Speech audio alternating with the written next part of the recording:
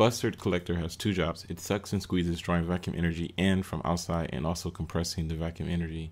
Some of the vacuum energy is forced into the combustion chamber at very high pressure so that when fuel is mixed with it and ignited, a rapid increase in heat energy is produced. The warp coil is where the bang happens. The fusion, fission, and annihilation burning mixtures of vacuum energy and quantum plasma. Fuel is sent rushing at high speeds into the turbine.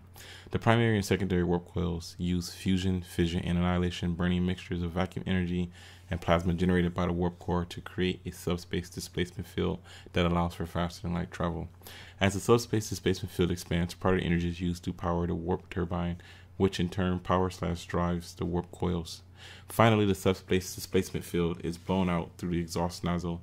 It has lost some of its energy through the warp turbine, but has enough left over to accelerate through the nacelle nozzle, providing a fast-moving subspace hyperaluminum stream out of the back of the FTO drive, and therefore by reaction creating an equal and opposite forward thrust.